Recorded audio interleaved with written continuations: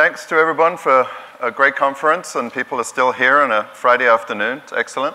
I'm going to talk about some trends that I see in cloud, and a little bit about DevOps and something about microservices. So you probably heard enough about Mesos. I'll talk a bit about Mesos in the middle somewhere, but this isn't a what's going on in Mesosphere thing. I think you've probably had 2 days of that already. I did original version of this talk at GigaOM Structure Conference in May last year and tried to kind of push a little bit of where I thought things were going.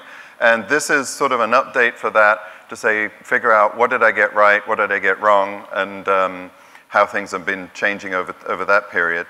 And then a little bit more to talk about the sort of DevOps microservices side, sort of on the end. So this is what happens with enterprise cloud adoption. It's one of Simon Wardley's things, where basically they ignore it for a while, and then they say no, and they say, I said no, damn it, no, and then, oh crap, I guess we have to do it now. And then enterprise IT finally catches up. So Netflix got out a bit ahead of this, and so around about 2009, we went and figured out how to adopt cloud. The rest of the world copied us.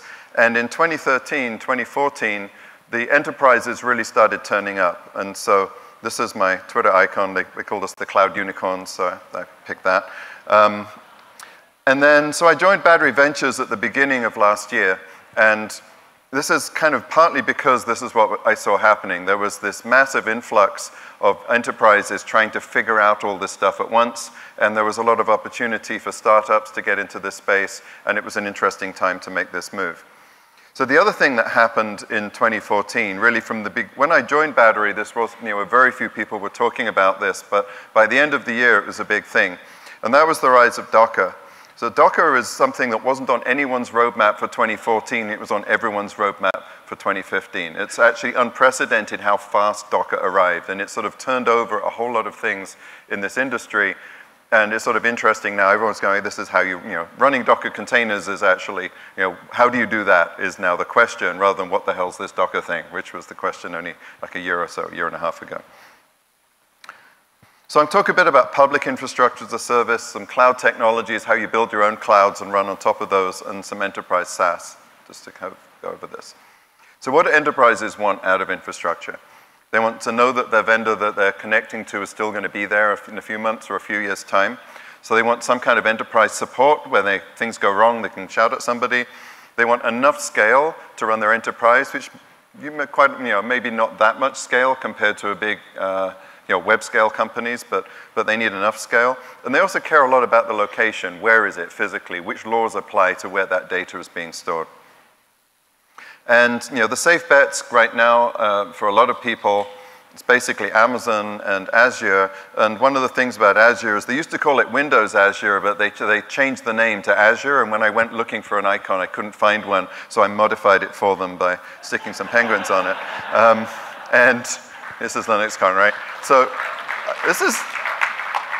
and it's actually interesting. I think what we've got now with Azure is that they are very, very much embedded in the Linux mindset, but the public perception of that is still lagging. So they are, everything they've got is Linux-based. They're doing open source. They were at OSCON the last few years. So, but people still think of them as Windows. So that's an interesting catch-up that they're having trouble with. That's one of the reasons that they're lagging, is that people still think of them as Windows, and they are trying to figure out how to get beyond that. And Amazon at the beginning, 18 months ago, the big enterprises said, okay, we're going to start playing with this. We'll put a few workloads out there. I think we're kind of ready to go and try this, and we'll get the enterprise license agreements in place and everything. The situation now is they're going, how many data centers can we close?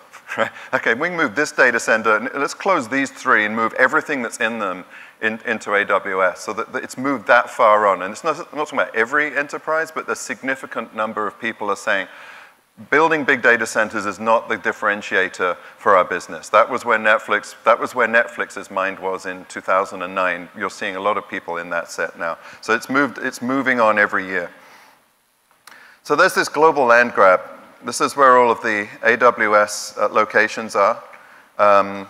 This is where the Azure locations are. There's more of them, and they tend to be smaller, but this is largely because the thing that's driving Azure to have a location is typically Office 365 and a government or a big company that says, I need my email to be in this physical location.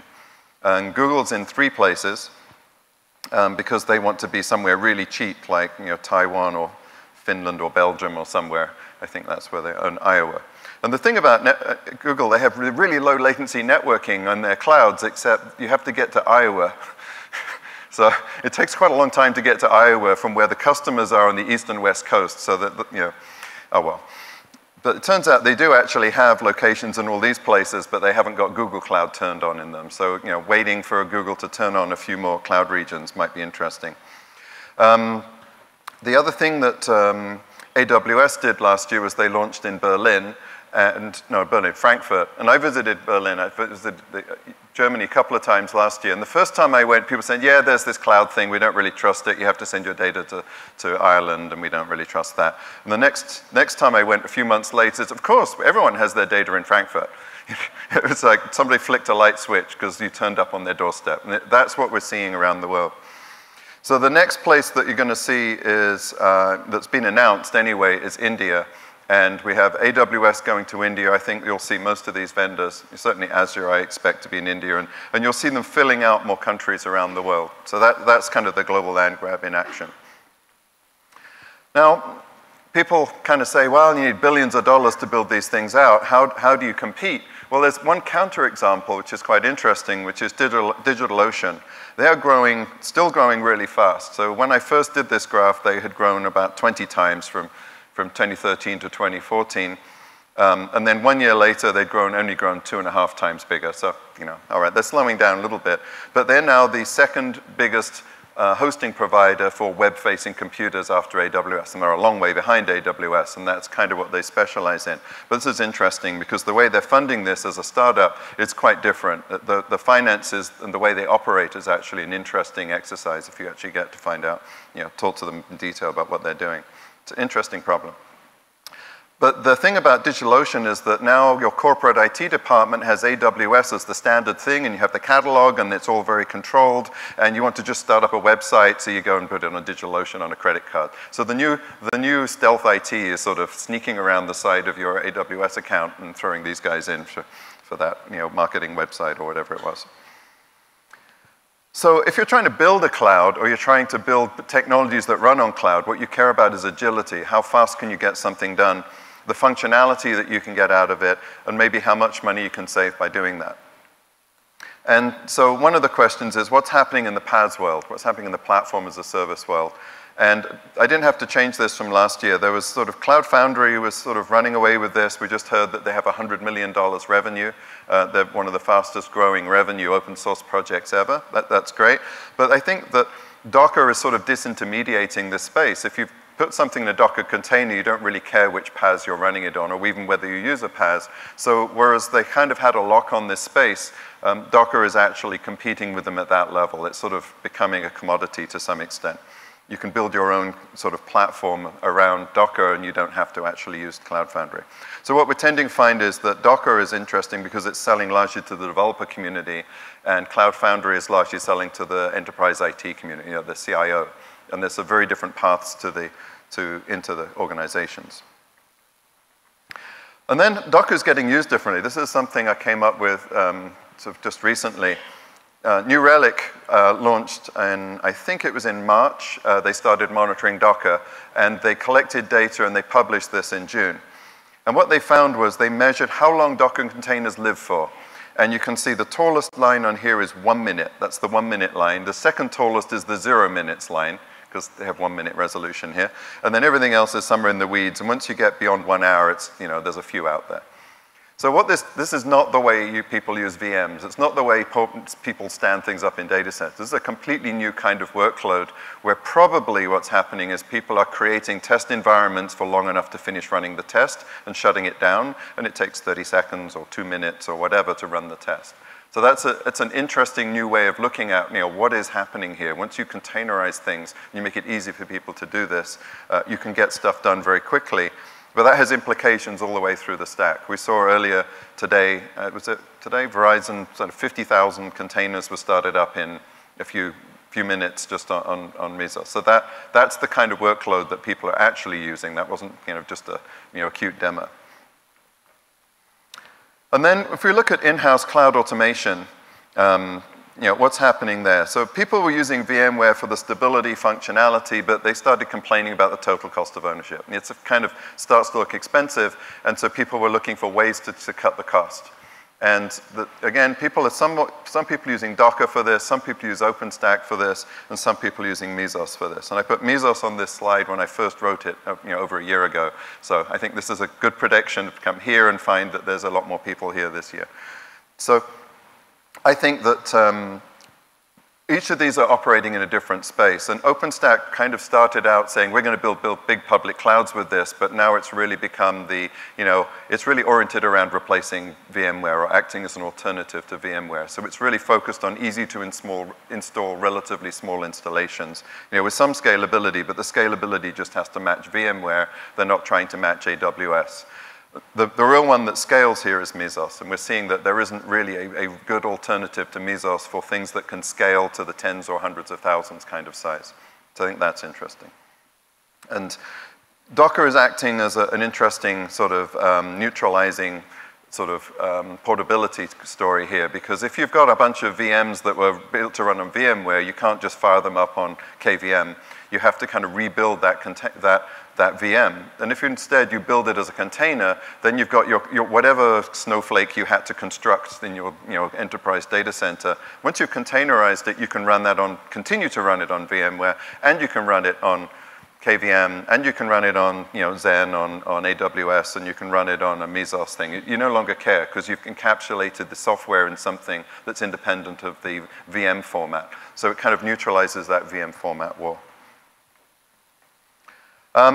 This is something I stated a year and a half ago, that vendors are going to co-opt and fragment OpenStack. And these are all logos where OpenStack and IBM were all in the same GIF file when I found it. IBM likes OpenStack so much they put the O on there 3 times. EMC's there, Red Hat's there, Dell. HP didn't get the memo. I don't quite know. They have, I don't know what they're doing with their logos. I decided to stick OpenStack on top of the VMware logo, and Cisco, there's a convenient O there for OpenStack. Azure is actually doing some OpenStack work. Mirantis is doing a lot of sort of actually fixing it for people, having a nice distribution, so they're doing pretty well, although they don't have OpenStack in their logo. Oracle, conveniently, also has a nice O in the middle. And then the latest one that come along is Google, bringing Kubernetes to OpenStack. So yeah, that's a pretty good. So those are all enterprise or big vendors that are doing stuff in OpenStack. So what happened to all the small people? Well, they all got bought. So Nicira got bought by VMware a while ago. Let me see where these are. Eucalyptus, which isn't really OpenStack, but HP, yeah, again, didn't get the memo again. And then we have, where did the next logo go? They're popping up here. Oh, Cloud Scaling got bought by EMC, Piston Cloud got bought by Cisco, or MetaCloud, and then Blue Box got bought by IBM, Nebula, remains of Nebula got bought by Oracle. It wasn't actually an acquisition. And Inktank and Innovance got bought by Red Hat, and then Enstradius, sort of not really OpenStack, but yeah. So the large number of the players in this space all got accumulated in. So the current state is OpenStack is the name for enterprise stuff in the data center. That's just a generic brand. Everyone's agreed that it's all called OpenStack, and whatever you want to sell in the data center is called OpenStack. So that's kind of my summary for that now. But the problem with OpenStack right now is that it's, other than a lot of corporate infighting that's going on here, because when you have a consortium with all these people on it, everyone can say no, and it's quite becoming harder for it to evolve because everyone is sort of squabbling over what to do next. And the other thing is that this is really focused again on, as I said, on how to be a lower cost alternative to VMware. More the open source, that's kind of their pitch right now, and that's a very good pitch, and there are useful, very good use cases for OpenStack in that space. But it isn't the I need to have 10,000 machines in identically built in a data center to go put something on, and that's really where Mesos has, I think, got some good strength. All right, so what's happening in SaaS? Pretty much everything is moving to SaaS. Enterprises are using it, and you can deploy it everywhere. You don't have, if you're a SaaS vendor, you don't have to have an on-premise sales force in every country in the world. You just stand up your service, and everyone in the world can use it. It's obviously more complicated than that, but it's much easier than it used to be to go global when you have a SaaS product. So where's the fastest growth in SaaS? What's actually happening here, and is it growing? So this is some data I pulled from quid.com, thanks to Kartik Sundar. It's a bit hard to see this, but there's this, that, I sorted this by volume over the 3.5 years of data I've got here. You can see that there's a general growth rate, and this is investment. This is VC companies putting money into SaaS startups. This isn't the revenue of SaaS companies. This is, the data I had was how much are we investing and when. And you can see that application performance and lifecycle management is the top one over this time. Accounting, BPM and ERP is second, business process management and ERP. And then sales and marketing startups. And if you go all the way up this, there's a whole lot of different things stacked in here. There's some hiring and analytics and things like that. So it's interesting data, but it's a bit more detailed than I have time to go through. So what really happened was in 2014, enterprises finally embraced cloud and DevOps, and we got some good evidence for that. Lydia Leong of Gartner said that year on year, from October 2014 to 2013 to 2014, people, it's like a large change. Everyone's comfortably using it, and AWS and Azure. And then the DevOps Enterprise Summit, it's coming up again in October this year, but the first one was last year. Very interesting. We basically got all of the big enterprises to turn up and talk about their agile DevOps, cloud migration, all of those kinds of transformations they were doing. And this really summarized it. In order to speed things up, you have to stop optimizing for cost. And Nordstrom summarized it in that way. That was the refrain over and over again. And the funny thing is that if you speed things up enough, it costs less. If you optimize for cost, you slow things down so much it ends up costing more. So you don't get the thing you wanted because you're adding so much process that it gets too slow. If you rip all the process out and go very, very fast, it ends up going you end up underrunning your budget and having fewer meetings, and you need fewer developers to build the thing, and it just happens better. So that's the counterintuitive thing that came out of this for me. And then Steve Brody said this is one of the best conferences I've ever been to, and they're running it again. So if you're an enterprise and you're interested in this stuff, DevOps Enterprise Summit is really a unique conference. It's almost all enterprises talking about what they've done. There's very little vendor related, here's the latest product kind of stuff. So what do these enterprise buyers want? What does the CIO want? Oh, you kind of hear this a lot. I need to align IT with the business. Have you heard that one? Yeah. We need to develop products faster. And we need to try not to get breached as well, because there's a lot of that happening right now. And what I call it is security blanket failure. I love this little diagram, the little cartoon. So you got Linus sitting there, sucking his thumb and holding his blanket and hoping that that's going to stop him from getting breached, right? And it doesn't really work that well, because taking an insecure application, putting it behind a firewall, isn't actually good enough nowadays. You have to build security into the firewall, into the application. You've got to encrypt all the person identifiable information, not just the credit card numbers. You've got to make sure that everything is very carefully managed, and you've got to do penetration tests on your software as part of your build cycle. There's a lot more to be done. So developers are now not just responsible for developing things really quickly, and are not just responsible for how much it costs to run them in production, because they're kind of getting that, cloud bill directly going to them, but they're also responsible for how safely things run, right? The availability and security of what they're running, because when you're doing continuous delivery and you're updating something 10 times a day, you're not doing handoffs to operations 10 times a day.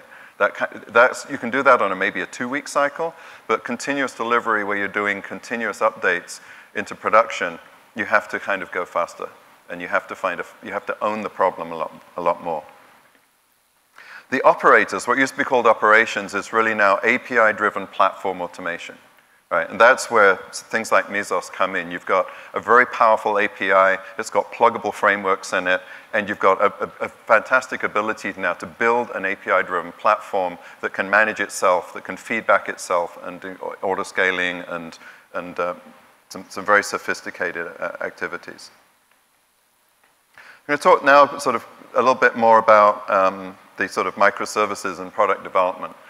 If you think about product development, one of the things that people do is they assume that if you have a process, it prevents problems. Why would you have a process otherwise, right? You know, if this thing goes bad, we'll add a process step to check that it doesn't happen again, right? That kind of mentality.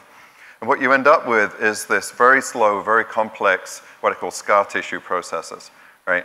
You know, everything that ever went wrong is embedded in your processes, or don't do that. And you have to kind of navigate this complex set of rules and things. And I've heard of some large organizations where just getting a VM provisioned, which should be something that you do self-service, takes months, right? Because you have to go through all the compliance checks, and you have to do this, and you have to get sign-offs from all of these HIPPOs, highest paid person's opinion starts to matter. So there's a whole bunch of things like that. So you go through this whole long process, and finally your, you know, whatever machine that you could have been paying, you know, 10 cents an hour for on a public cloud or whatever on some infrastructure, took you thousands of dollars of process to just provision the thing. It doesn't make any sense.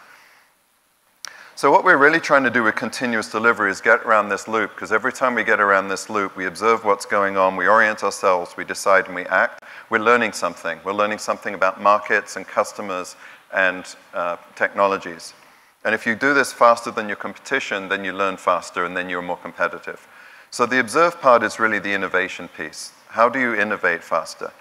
And then the analysis piece is really big data. So you want to quickly answer questions that have never been asked before, right? You've got to pull data out of log files, you've got to clean it up, make sense of it, and then get a quick answer to why are customers not getting through the sign-up page, that kind of thing. Then you've got to be able to decide what you want to do. Company culture matters a lot here. You can get blocked up in this if you have to get too many levels of approval. And then finally, cloud is really the automatic deployment. And what we're talking about deploying in a continuous delivery thing is an incremental feature. It's maybe a day's worth of work for a developer or a quick fix. It's not, you know, months and months of work for a large team. We're trying to get things done quickly, small things done quickly. And then you start measuring customers, and you start bouncing around in here, and you see what you can build. Now, if you're doing this with a small team, this typically results in, you build this on a monolithic platform, your Ruby on Rails or your PHP kind of setup. So you've got a small number of developers, you have a release plan, they work on their stories for their sprint and all of that agile stuff, and you release it through QA and get to put it in production. Now, if you get a bug, it blocks the release, and you get bugs there, and you find bugs in production. Again, you have to roll back. So this blocks a few people. That's okay if you're all sitting in a room and shouting at each other about who broke the thing. Now, if you've got 100 people and you're trying to do this, which is kind of where Netflix was in 2009, we found that it was too hard to coordinate the output of hundreds of people into one code base. Everyone was breaking each other's code. No one could figure out what had broken. It took too long to debug. And one of the problems here is you get this thing from QA saying, please can we have more time to test the release? And so you delay it. Now there's even more stuff in the release, right? The next release, if you have, if you take 2 weeks work and extend it to 3 or 4 weeks, the release got bigger and more complicated and more likely to be broken. So if you ever hear somebody say, can we have more time to test the release? The right thing to do is release more often. Like release twice as fast, but half as much stuff in each release, then it's much easier to figure out what broke. And ultimately, you take it down to releasing one thing at a time. But these monolithic apps, the way everyone starts, it's a monolithic app for small teams, simple systems, and if you've got lots of internal chatter in your application, then for efficiency and latency, this is very good too. Now, the problem is that a lot of the time, efficiency and latency is not what we're trying to optimize for. We're trying to get a big team to be more agile and develop things quickly. And that's when microservices come in. So you have lots of release plans, and everyone's developing their own code base, and they're being released independently, and you've got stable APIs across teams. And you can use different technologies. You're not locked into one code base that everything's in PHP or everything's in Java. You can experiment it with other languages. Now, the problem with that is all of these languages have different delivery systems, so you want to have a standard way to bundle them into a release that you can put out in your platform. And nowadays, that's another one of the things that people use Docker for. It's a standardized way to take whatever you happen to have built and figure out how to put it into production. The way Netflix built this was with AMIs, because it was targeting Amazon, and they basically used mostly a Tomcat server, Java Tomcat server is sort of really the container, but it was wrapped in an AMI, and they'd bake everything in, and they had a bakery to deliver them. And anything else they wanted, they'd stuff it in an AMI, and they could figure out how to deliver it. But nowadays, I think that it's much more lightweight to use a container for this. Now, if you get a bug in one of these and you break it, then all you have to do is redeploy that one thing. So a small piece of breakage in one service, typically you either roll back that one service, but you're not blocking everyone else. So this is the important thing. The microservices is really a tactic for helping large teams scale, where you've got these more cell-based organizations that are working independently. Right? Think of it as that. It's not so much a software architecture, it's a result of the fact that you've organized your company differently. Now, this is kind of DevOps circa 2006, which before the word DevOps was out there, but this came out of a paper and an ACM interview that Werner did in 2006, and so this is the model that Amazon had, which was that every developer was on call for everything that they had in production. And this was kind of the inspiration for what Netflix did and other people. So there's kind of two approaches to DevOps. You can either have the developers running everything and then using platforms to run that on, or you can have DevOps be development operations using common tools and talking to each other and not fighting, right? So there's the ops-driven version of this, where ops people figure out how to develop, and there's the developer-driven one where developers learn how to operate. But if you do this, you have a bunch of developers, they have a bunch of microservices, and let's say one of them broke, and a monitoring tool notices that it broke, and it calls use something like PagerDuty to call that developer. That's really what you want, right? If you can tell automatically that it broke, don't wake up everybody, don't wake up the SREs who have no idea about this microservice that you put into production that afternoon. Who put it into production, call them, right? Because they know how to roll it back and exactly what state it's in.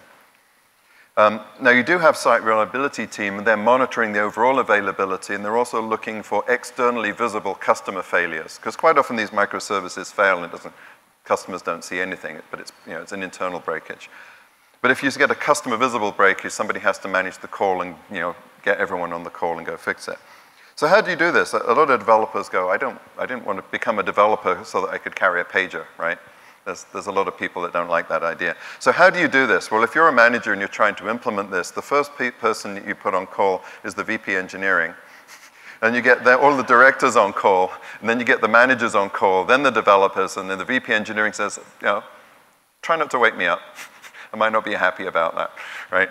So, but the call tree goes all the way up. And if this means that systemically, people pay attention to being on call. Because you don't want to wake your manager up because you screwed up, because you just weren't paying attention, or you left your phone somewhere where you couldn't see it, or whatever. And the other thing is that you don't want to just have one person that knows how something works, because you can't ever go off call. So there's a natural inclination here to code review with somebody to the extent that they can take over for you when you go away, right? And typically in a team, there'll be 3 or 4 people that know how everything that team's built, all the microservices work, so they can take turns being on call, and you're on call 1 week in 3, 1 week in 4, something like that, or maybe a few days at a time, right? But this means that if somebody leaves, people know how the code works, right? But this is setting up this call tree. If you do nothing else but set up a call tree like this, the influence it has on your organization will cause all kinds of good things to happen. The other thing is, it turns out the developers are really good at writing very reliable code that doesn't break when they're on call, right? And it turns out when somebody else is going to get woken up, they're much less good at that, right? So it's just about getting the feedback loop into the right pain. You apply the pain to the place where it can have the best impact on fixing that pain. So really, just if you do nothing else, try this out, and all kinds of good effects start happening. And persuade your VP engineering would be a good idea, and then get them to do it down the tree. They can sort of peer pressure it down, or I guess not peer pressure, manager pressure. So what we're talking about here is every time we manage to reduce the cost and the size and the risk of change, we got to speed up the rate of change. And this is really the key. And what we're trying to do is get everything to go faster. And again, going back to Docker, why did this catch on so fast? It's because it took things that used to take minutes or hours, and it took it down to seconds. Compiling stuff in Go takes seconds. Building containers takes seconds. Deploying takes seconds. Your entire build production cycle takes seconds. Why would you do it once a month? Something that takes seconds. You can do it 10 or 100 times a day. There's no overhead for doing it.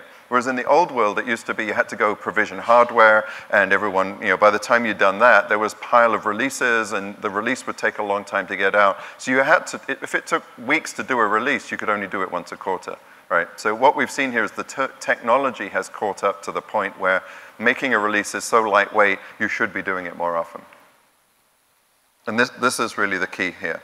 And what it really comes down to, if you change one thing at a time, it's really clear what broke. You just make all these small changes. That one broke. Okay, wind back that one.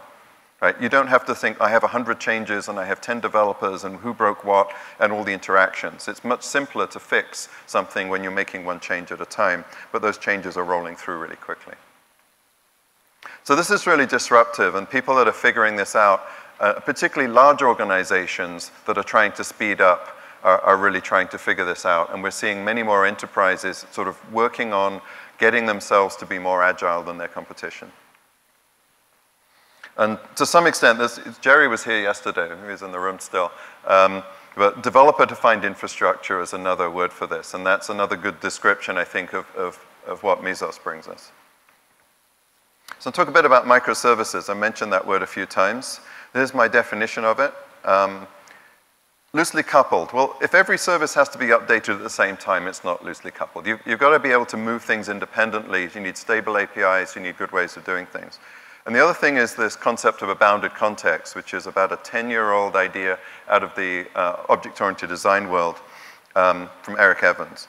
So the idea here is that it's actually simpler to modify a system if you have a well-defined domain. You don't have to know as much about it. And this actually, people say, well, is it harder or easier to program in a microservice world? It's actually easier because you only need to know how this service works. I've got 4 consumers, I've got 3 dependencies. The rest of the stuff is whatever. I don't need to understand how it works. I've got this very bounded context. You can onboard a developer much more quickly. You can get them productive. They can get them to work. They're going to make fewer mistakes because this service does one thing and it's got a very, very bounded, sort of very controlled boundary around it. Whole lot of books. Domain-driven design I just mentioned. For getting code out, release it. It's a really influential book.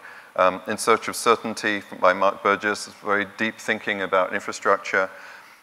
If you're trying to build a very reliable system, at some point you get left with the really nasty Byzantine failures that gang up on you, and they're all different. And Drift into Failure is a good book for understanding how that happens and how to avoid it.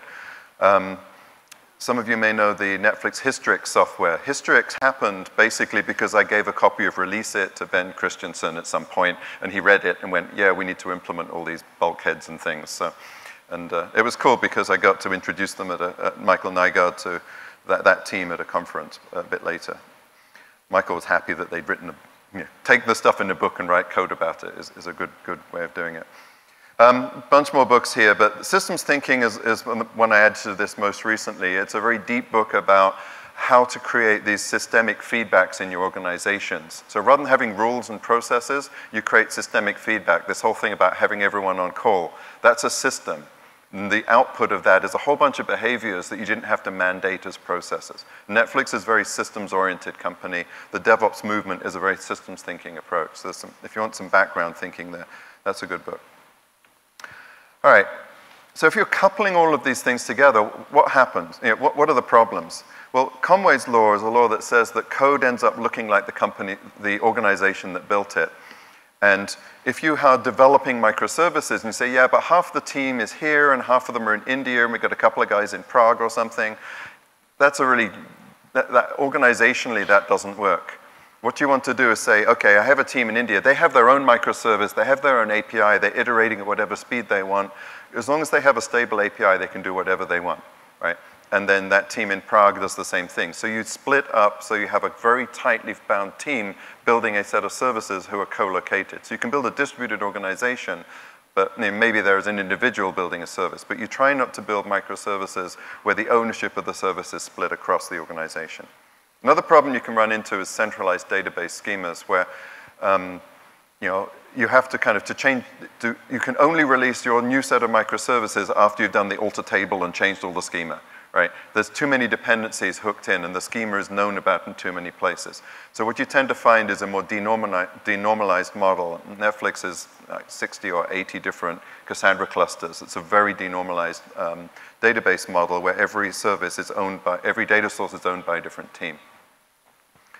And you can get into protocol versioning, and centralized service buses tend to glue things up and glue things together too much as well.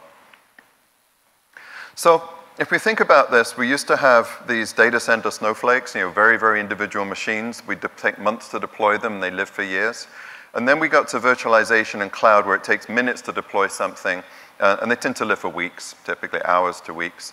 And then we've got container deployments, where it takes seconds to deploy, and as you could see, they live for minutes, maybe a few hours. And then beyond that, we have things like AWS Lambda, where it takes milliseconds to create these things, and they live for, you get charged by the 100 millisecond, and the maximum lifetime's 3 seconds. That's the way Lambda's set up. So these are extremely ephemeral things. And this is speeding everything up. And if you think about monitoring this, measuring CPU usage once a minute, it doesn't really work. Right? You're not sampling this often enough to see what's going on. So this rate of change is actually breaking a lot of tooling. So let's look at some challenges for running these platforms. Scale. So it's not just a big, large number of machines. Having 10,000 machines in a building is a hard thing to manage, but you've got continents and regions and zones, and then you've got lots of services per zone. You've got versions of each service you need to manage. You've got maybe lots of containers per version, and then lots of instances, right? So this is a complicated stack of things to deal with, and most monitoring tools and most systems don't understand this. You can kind of manage one data center at a time is pretty typical for most tools, but where's the, I want to have a worldview of all of my data centers. That product is usually kind of, yeah, that's on the roadmap one day. How do you federate together, 15 different OpenStack clusters, right? They're all separate control planes. The federation problem. How do you get, you've got 10 different data centers all running Mesos. How do you glue that together with some federating things over the top? And these are kind of emerging as problems. And then you've got the flow. How do you measure what's going across these? So there's some diagrams here from Netflix and Twitter showing the flow across their services. And from AppDynamics, some of the APM tools have ways to track the traffic through their services, but again, typically they run into scalability problems as the systems get complicated.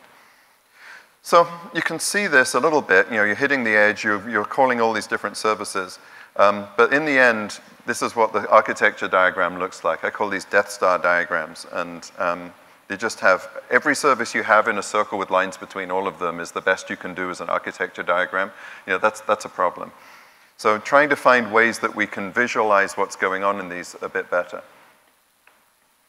One of the things I've been doing is simulating these microservices. So I wrote some code, it's on GitHub, and my account on GitHub, which is a simulator that runs on my laptop, which pretends it's running up to 100,000 microservices on my laptop.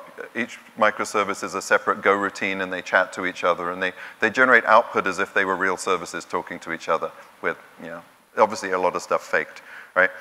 And I can simulate something like a load balancer, some API proxy, some zones. I can do multiple regions, and then I can simulate a Cassandra cluster, copying the data back and forth underneath. That's kind of in there already. And I said I could eventually stress test real tools. Well, last week somebody came out of Stealth that's been using this to actually stress test the user interface for this a new monitoring tool. They've been generating interesting configurations and trying to visualize them. And that's one of the places I want to go with this.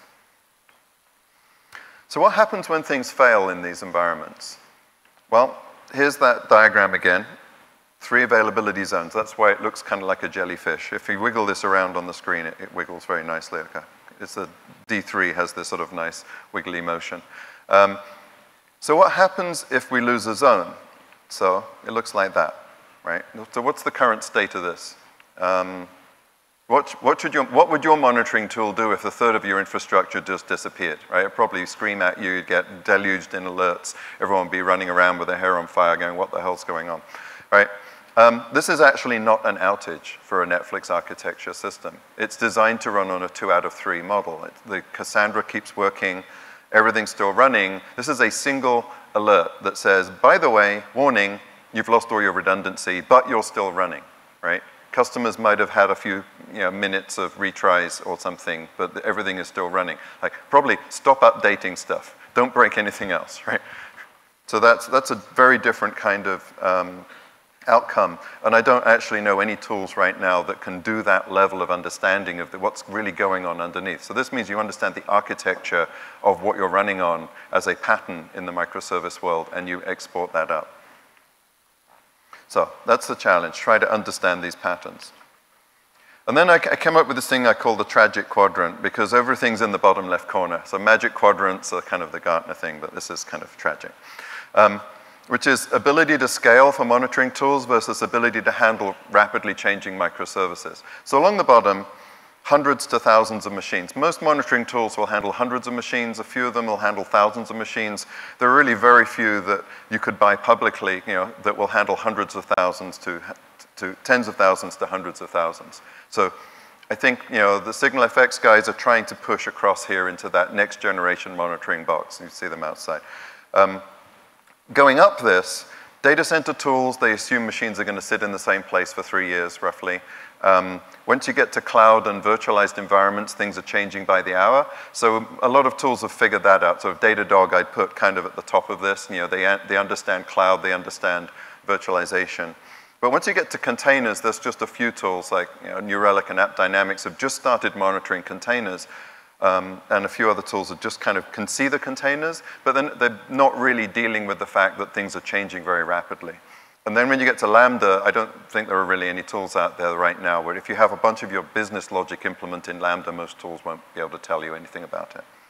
So, but in the top right corner, you've got, the things that AWS had to build, the things Netflix had to build, the things Twitter had to build, all these in-house frameworks that are very custom-built, high-end systems because, if I have 100,000 machines to monitor, I have to have something. So I had to build that internal Facebook thing that they built. Right. So there's some interesting things happening as tools try to get out of that bottom left quadrant and move into these other spaces. So just wrapping up here. So what's happening next? Where are we going? I have a conference I'm running in London next month. It's called Go to London, and I'm trying to address some of these concerns. I think that people need to understand, to develop a conference, developers need to understand how to be more agile, more lean, and more rugged. So faster, cheaper, and safer is another way of saying agile, lean, and rugged. That's what the conference is themed about. If anybody has friends in London or colleagues in London, very happy if you can send people to this. Okay, we have some people over there. We have some Londoners. Cool. Yeah, it's a brand new conference. We're still trying to get it on the map as a thing, so we'd like a lot of more people to go to it. But really trying to address some of these concerns. And then here's really the two key books that are important right now. Lean Enterprise, how big organizations are scaling. All of the things that they're struggling with are in that book. And then the other one by Sam Newman, Building Microservices. If you're trying to pick apart that MySQL server and break it up into, break off the tables, details on that, how to rebuild your development pipelines, all of the really good hands-on information is in that book. And finally, one of the things that I've been having fun with is the Go programming language. I found that almost everything that's new is written in Go nowadays. And I better go learn this language, and discovered why. It's very frictionless for getting stuff done. So I've been having fun building my little monitoring tool, my simulation tool in Go. So I think that, these are the sort of trends that I'm seeing, interesting things to go play with. So I've got a minute and a half left for Q&A if anyone wants to have a conversation, and then it's like a word from our sponsors thing. These are the companies that Battery Ventures is invested in, so if you want to talk about any of these, happy to chat to you about them later. Any questions? Anyone out there? You all had enough, want to go home, get on your planes? Okay then. All right, thanks very much, and see you again sometime.